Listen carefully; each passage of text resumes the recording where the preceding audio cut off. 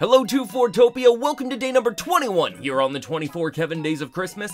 I'm your host 24Kevin, and today we're gonna go to Pikmin 3.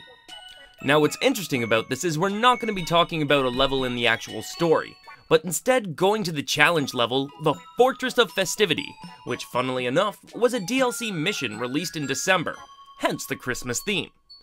In this level, the players traverse an empty room lined with Christmas gifts, food, and millions of other things to collect along the way. If you look hard enough, you will eventually find a path of springing platforms and you will come across a ribbon slide lined with bells that will take you around a gorgeous Christmas tree.